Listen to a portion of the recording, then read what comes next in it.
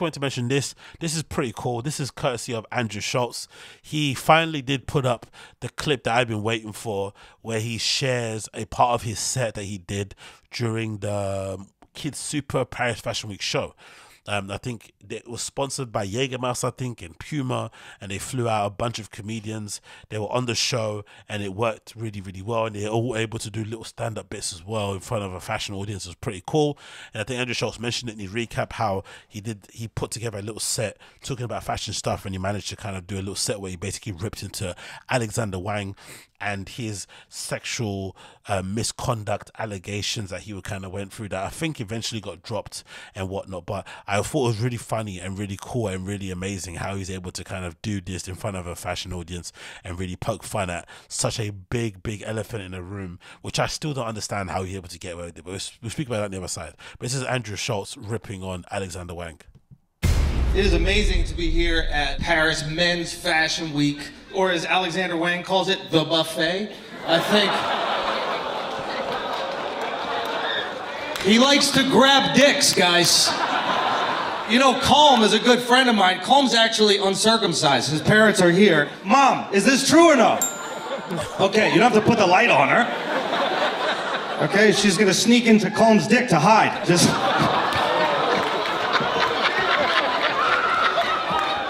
Crazy story. I didn't believe Calm, and this week he's talking about it nonstop. And I go, prove it. Prove to me that you're uncircumcised, right? And he literally takes out his dick, and then out of nowhere, Alexander Wang just grabs onto it. It was fucking quick. Drop it. Drop it, Alexander. Drop the dick. I asked Calm to dress me cool. He's like, what do you want the look to be? And I jokingly, I say, yeah, dress me like a teacher that fucks the students, right?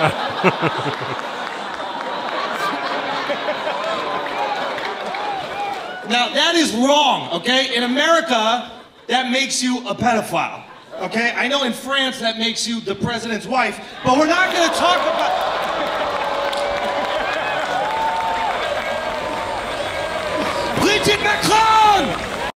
Absolutely amazing. I really did enjoy that, but it really did make me think about the whole Alexander Wang thing. Legitimately made me think about it and about how crazy it was that he got away with it.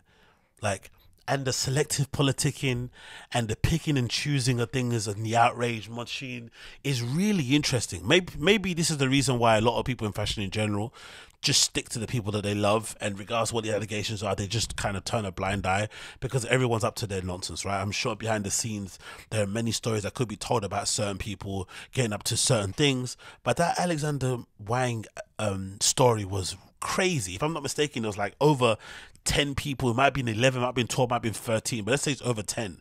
Over 10 guys for the most part. Some of them maybe I think were transgender or non-binary, basically accused Alexander Wang essentially of spiking their drinks and then basically being very aggressive sexually to the point where, you know, people are basically accusing you of being, you know, rapey and whatnot. And this was stuff that was clearly done. Like, obviously all these accounts had the same sort of like theme, had the same sort of way of kind of getting them back to the house and stuff. It was a really kind of clear, there was a clear method to the madness and the horribleness of what he was doing. And it was clearly something that was a bit of an open secret in the industry about how handsy and whatever else he could be with certain people. And he just got brushed under the carpet. If I'm not mistaken, they settled out of court, which, you know, I'm no one to tell somebody how to deal with their trauma, how to deal with their pain and hurt. And I'd imagine a lot of those kids, especially if you are trying to be involved in the fashion industry, unfortunately, these things probably will end up kind of biting you in the ass if you do step out and talk about it. Because a lot of people, you know, the fact that no one actually outside of the victims, I don't think so, really piled onto him, kind of showed how kind of fraught the industry is in terms of protecting people, because people want to protect their own jobs. So I don't seriously think it probably doesn't have anything to do with Alexander Wang. It probably just do with the institution.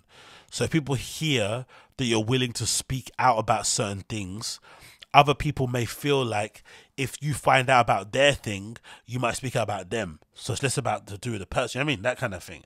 So that kind of leads to people essentially being, you know, like, you know, see, hear no evil, see no evil kind of thing, and you just keep quiet and just pretend that they didn't see anything, or they just gossip about it within the little friendship group. But when it comes to accusations and, you know, putting names and dates to things and backing up certain claims, they're not doing it in the slightest. Even to an extent where somebody like a Julia Fox, who's really, this is really funny bit of this whole affair, right? Somebody like a Julia Fox who's come out of her, you know, become like a real big activist or a real big proponent of defending what's her name? Amanda Heard, right? Amber Heard, Amber Heard. And, you know, the whole issue that she had with Johnny Depp and whatnot, even though Amber Heard was basically found to be somewhat of a liar, exaggerating what went on, maybe not the most credible witness. And eventually, you know, for the most part, if you're a fair person, you would say, having, you know, checked out a few bits and pieces of the evidence that was presented in that court case between them, you can basically come to the conclusion that they were probably both really toxic to each other. They probably both did horrible and heinous things to each other, and no one is coming out of that looking great or smelling like roses. But how Amber Heard tried to paint it in the first part was that, oh, Johnny Depp is a big monster guy. He's the guy that's evil. He's the guy that's brutalizing me and abusing me at home, when clearly she was doing some of the abusing herself. And that was obviously proven in court of law to the point where she lost. And I think she has to pay damages and whatnot. So clearly there's some truth in what was said, and truth of, you know, there's some truth in flipping Johnny Depp being innocent. For whatever reason, Julia Fox doesn't believe that.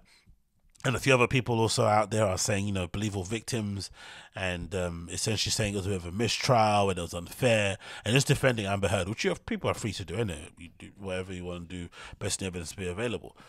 But I just always find it really funny how she was really going and defending flipping Amber Heard and basically, you know, crying for her innocence, but then in the same token, willingly and proudly wearing, you know, Alexander McQueen stuff, considering his allegations or considering what he's been accused of, and essentially, you know, settling out of court, and, you know, whatever you would imagine would be some sign of guilt in that instance, and there's not a word to be said. Again, that selective picking and choosing of cases, like, I'm going to fight for Amber Heard, but then I'm going to wear and back, you know, Alexander Wang and what he does. Personally, I wouldn't care. If I'm a fan of somebody's work, I'm mature and adult enough to separate the art from the artist. Personally, I don't necessarily need to agree with everything an artist does, or their viewpoints, or be down with everything that they do, say, where they've been, who they've spoken to. It doesn't necessarily be my concern.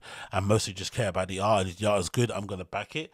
But some people out there who make a big stink about, yeah, I can't be friends with people that disagree with me politically, I also can't back people who are abused, all this. If that's the thing, you have to just apply it across the board. You have to be consistent. But, you know, we're living in a world where people are full of shit, which I'm okay with, because I know I'm full of shit.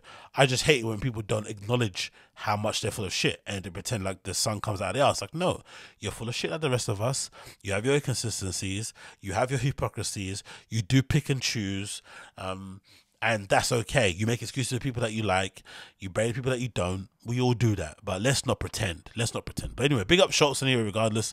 I thought that was pretty funny.